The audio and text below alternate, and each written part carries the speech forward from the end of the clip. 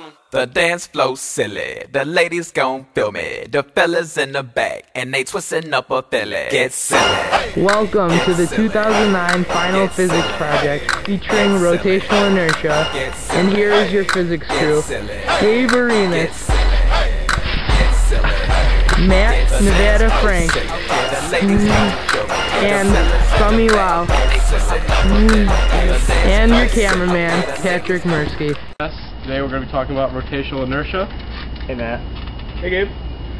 So, rotational inertia is the sluggishness of things when they rotate, and it can be measured.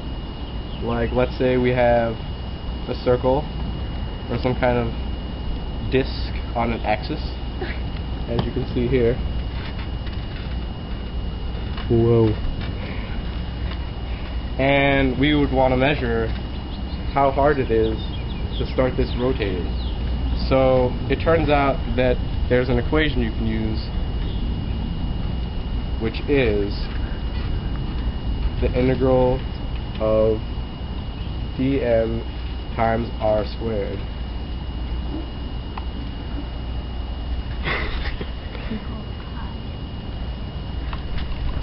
And that equals rotational inertia, which is known as the letter I.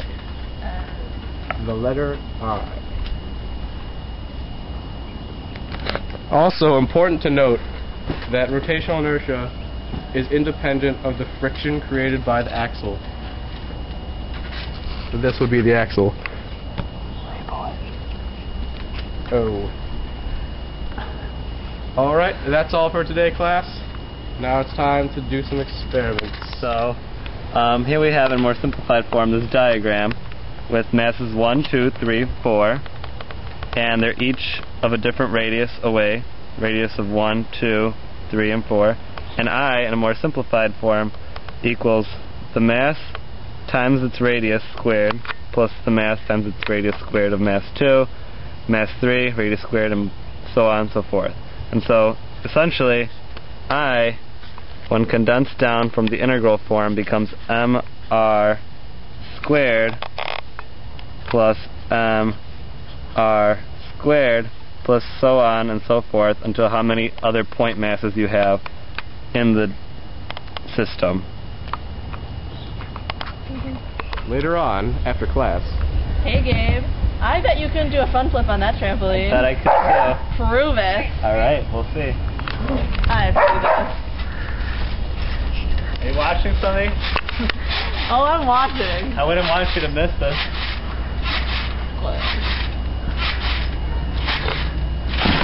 Oh, That's Ow. how embarrassing! Failure. That was so bad. I think I'm just gonna, you know, maybe if I could just go back a few years, maybe then I could do it. But we'll see. Here I go into the transformation shed. Whoa, I'm younger. Oh my god, a younger version of Gabe.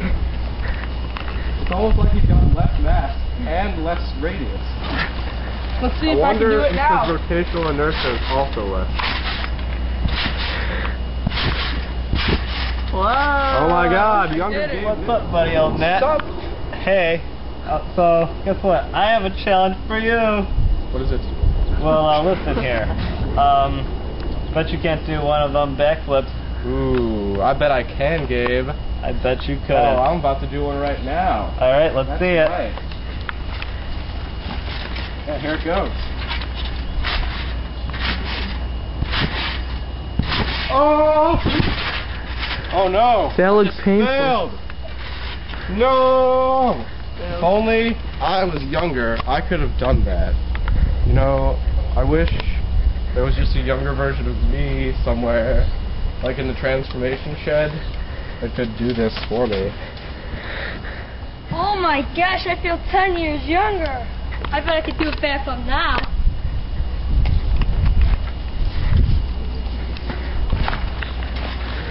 Let's find out. Yeah!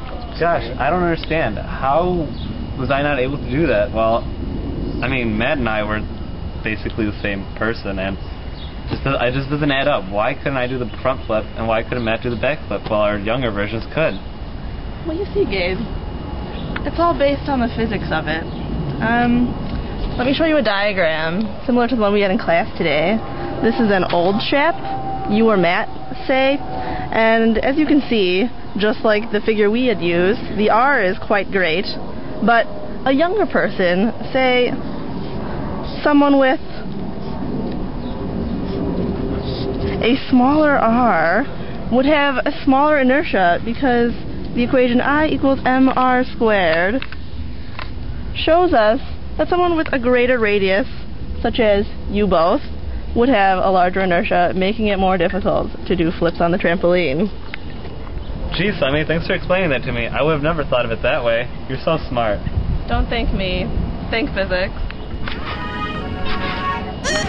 Welcome to the world. Into the song. Welcome to the world. You got your pop star. I'll be your rock star. When it's a suicide, you call it superstar. Here we have the dime. Low battery splashing. Weighing at 2.3 grams, and over here we have the quarter weighing at 5.7 grams. And we're going to let them race, and we're going to see who can stay on the ring the longest. On your marks, get set, go.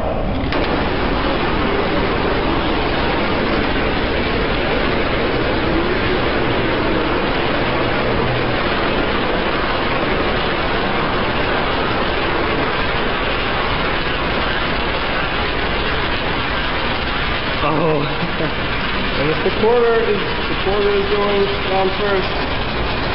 And it's the quarter. All the time that you were gone, thought about how things went wrong.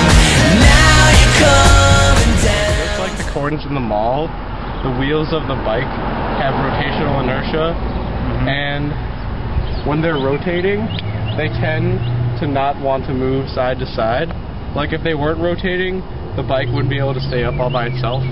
But if they are rotating, the bike is able to stay up because the wheels don't want to tilt back and forth like the camera just did. Yep. And that's how rotational inertia helps us in everyday life. Two cans of Quaker Oats. They're both the same size and shape, but one of them is empty. And this one is unopened, meaning it's full. Alright, so that one has a greater M, right? Meaning it's greater rotational inertia. Alright? So, we're going to try to spin these, and you can see I can spin mine really fast. But then when I rotate this one, it doesn't go that fast at all. Wow. Rotational inertia at work. High five. Now you're coming down to earth. Okay, hello. Welcome to the world. She saw the bright lights. She caught the fever. She got contagious. She never leave it. So no more time spent and no more free shit. In fact, this free ride has reached its destination. Let's go, let's go. And then you're ready. In fact, this free ride has reached its destination.